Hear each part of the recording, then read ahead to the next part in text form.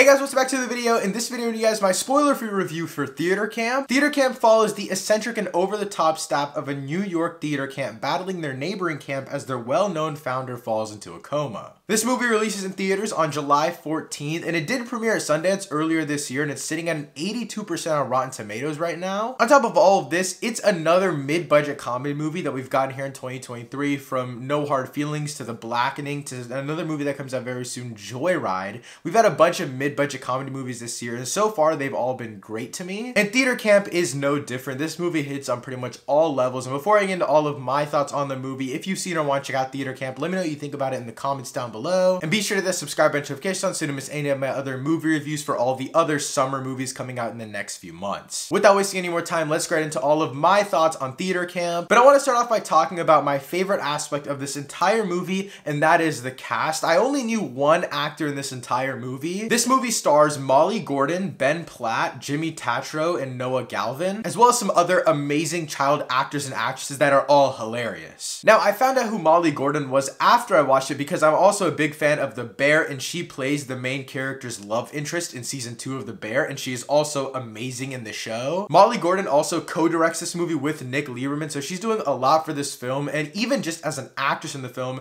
she does so much, but the direction is on a whole nother level, which I'll talk about later in this video. But the one actor that I did know going into this movie was Jimmy Tatro, and the thing is, I didn't watch a single trailer for this movie. I walked into the theater not even knowing what movie I was watching, and then Jimmy Tatro showed up on screen, and I was like, oh my god, I recognize him from Real Bros of Simi Valley. Yo, do you know how to work Uber? And then you just hit confirm. Confirm? Yeah.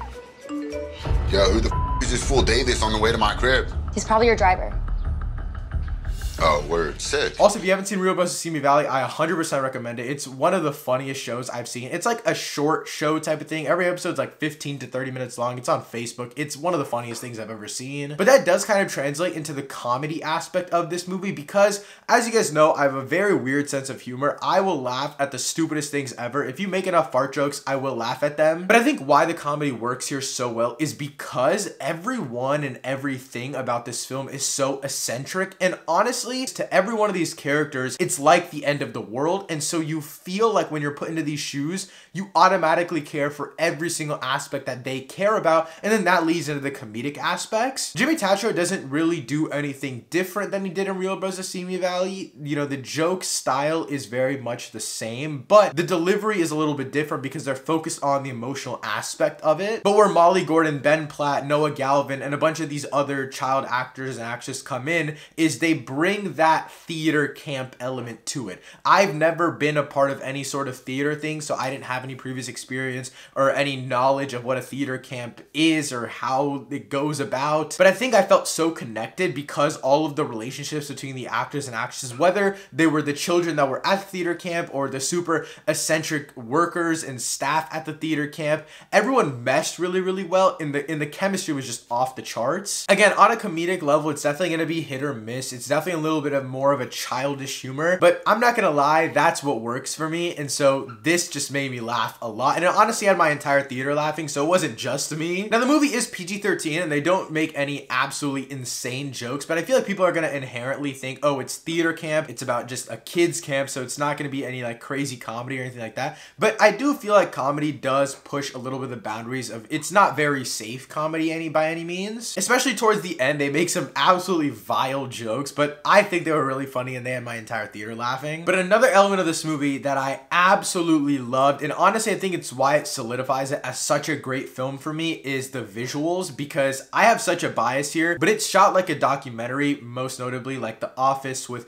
just always a shaky camera. They barely have any big wide tripod shots. Like, it's never locked off stuff. Like, it's very handheld, and it just makes you feel like you're within the action. I mentioned this show a little bit earlier, but The Bear does a very similar thing. They have great cinematography from a wide angle perspective, but whenever they really get into the nitty gritty of the characters, they have cameras above their shoulders or super far away with the zoom lens, and you feel like you're right in the character's face. 90, okay? So AC, yes. HVAC? So we are at 85.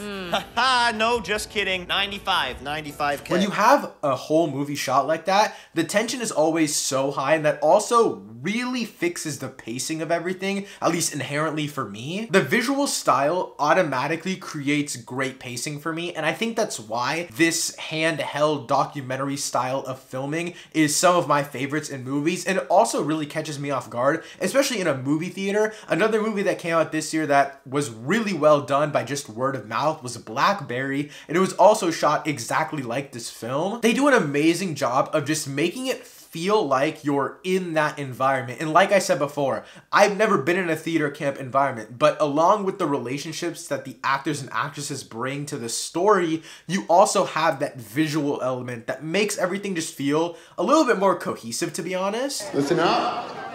Squad, gang, maybe zip it. Can we just get you guys to shit? Oh, what a beautiful... Oh. I didn't know much about this movie going in, so I'm not going to spoil any story points for you guys, but the way that this movie kind of branches off by the end, I think it works. I think emotionally it works really, really well, but a lot of people are just going to find it stupid, and it does have that skit sense of humor by the end of it. It definitely has an emotional element, especially with Molly Gordon and Ben Platt's characters. They have an amazing emotional arc, and a lot of the emotion in this movie does have a great message behind it. It just does feel like the overall conclusion of the movie feels very YouTube skit-like, and it's not very as serious as you may think. But again, for me personally, it came together in, yes, a cheesy and corny way, but it was also very funny and hilarious. And again, some of the stuff was really dumb, but I enjoyed it. I had a really fun time with it. I think as a whole, the reason I love this movie so much is because it takes so many of my favorite elements and meshes it into one movie, because even at times it does feel like a skit, I still find those jokes and those moments and those story points very, very funny, so it works for me. When it comes to theater camp, I'm gonna give this movie an 8.5 out of 10, bordering a 9 for me, and I will probably rewatch this when it comes out in theaters on July 14th. Again, if you've seen or want to check out theater camp, let me know what you thought about it in the comments down below. Thank you so much for watching. I'll see you next time. Peace.